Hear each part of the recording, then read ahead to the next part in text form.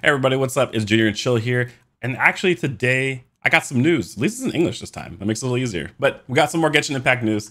I'll get right to it. It's two pieces of news. Pretty cool stuff. The first one is, I guess, maybe like the less exciting one. So we'll go over it.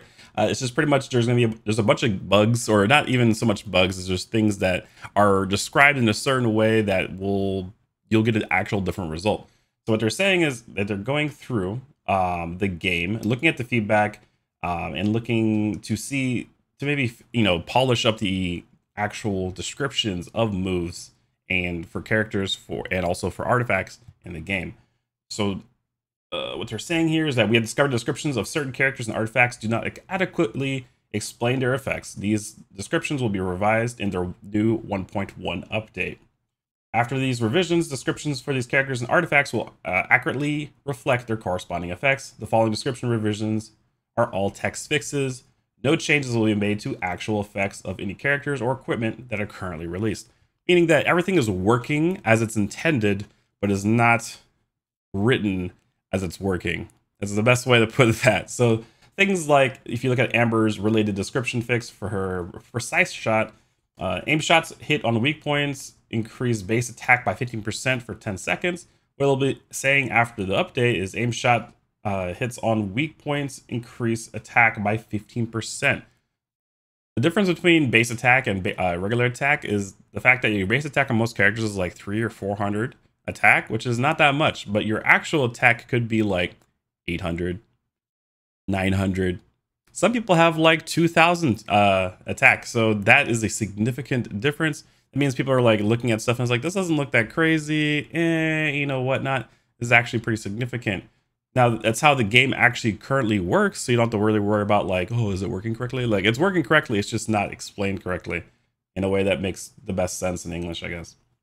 Or things like where, if you have Amber, your stamina consumption while gliding is now less.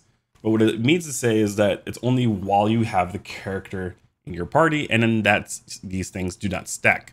It doesn't have to like explain that because people have like Venti and Amber, and they're like, oh, so if I run both of them, I have 40% less consumption. No, that's not the case.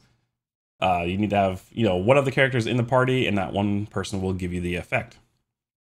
So it pretty much goes through that they have like, the precise shot's going to get fixed, gliding champion, the constellations like wildfire are going to get fixed, like how it's worded. Everything is working, like I said, as intended. It's just not explained correctly. So Barbara's descriptions are going to get fixed. A lot of her abilities do sound kind of confusing, and they're going to be making them a little bit less confusing for that. And then you got things also, yeah, as you can see, Barbara has like pretty much her whole thing is reworked, where it will make a lot more sense to a lot more people when you read it, and you're like, oh, okay, I got you. So this kind of explains like her healing ability, where you need to use normal attacks to heal characters and nearby allies for a certain amount of HP, which scales off of Barbara's max HP.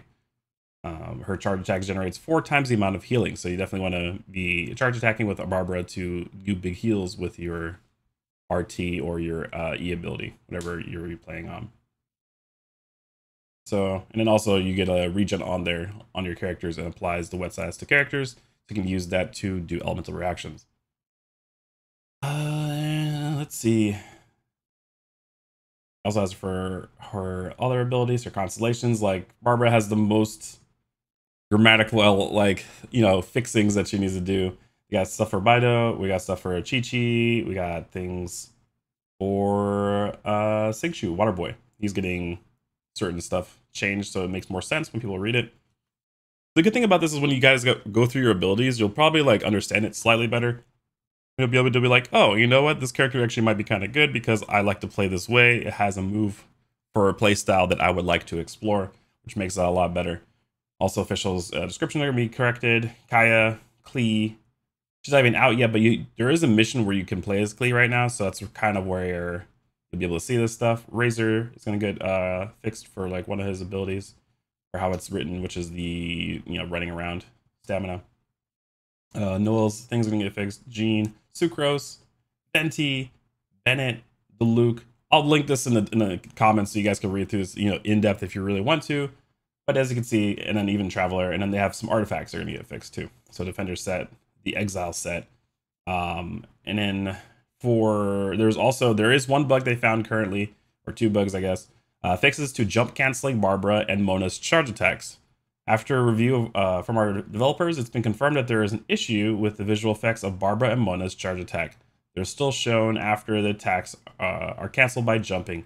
The issue will be fixed in version 1.1. After this issue is fixed, the effects of Barbara and Mona's charge attack will also stop when canceled with a jump. So pretty much people are anti-canceling by jumping and pretty much running the charge attack even though they're no longer charge attacking. So they caught that right there. They're going to be fixing that. So that'll be actually changed here in the future. And, they're apologizing for inconveniences that these things might cause. Potential that they'll compensate us, right? They'll have compensation for all this stuff. Especially if the patch takes any kind of time where, it takes that time out of being able to play. Now, the really fun news part here is called the Elemental Crucible co-op event. This is an alchemy event where you'll be doing co-op stuff. People are asking hey, we really want some co-op stuff for Genshin. We need more co-op things. So here is our first co-op co-op activity. Try to say co-op and activity at the same time. Co-op. There you go. Elemental Crucible co-op event is about to begin. Work together with a traveler to shovel elemental clots into the Elemental Crucible to advance the alchemical process. After the alchemical transmutation is complete, consume original resin, aka your stamina, to receive bounties including character XP materials.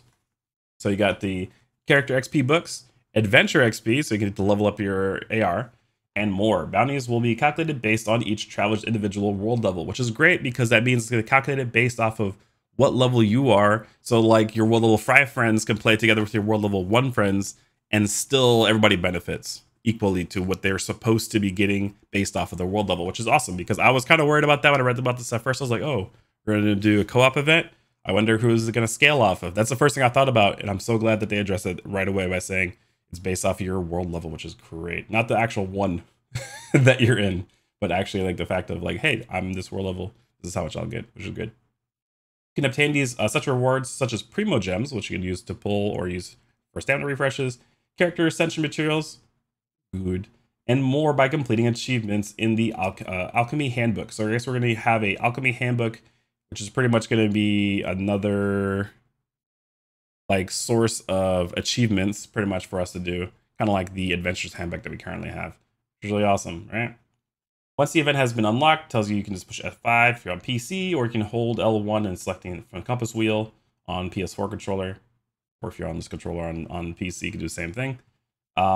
The start time is actually in the game, so we go here. They have just announced it a little bit ago. Of what time stuff will be. So it will start on the 12th, aka tomorrow. There you go, guys. Tomorrow it starts at, I guess, 10 a.m. It's gonna go on until the 19th. So it's literally a 7 days, I think so, something like that. Somebody check my math. But 7-day event, so it'll go until the reset, which is gonna be really cool. So it's pretty much literally tomorrow's weekly reset. You have to be adventure rank 20 or higher to complete all quests in Prologue 2 tomorrow without tears. Prologue Act 2. So pretty much you got to finish Storm Terror. If you haven't finished Storm Terror yet, guys, you cannot participate in this event. So make sure you guys knock out Storm Terror. It's relatively easy to do. Just pretty much, make sure you collect some of your teleport spots, your Geoculuses and your Animoculuses, and other stuff like that, and you'll be able to join and have enough XP to be able to fight Storm Terror, complete Storm Terror, and then you're good to go.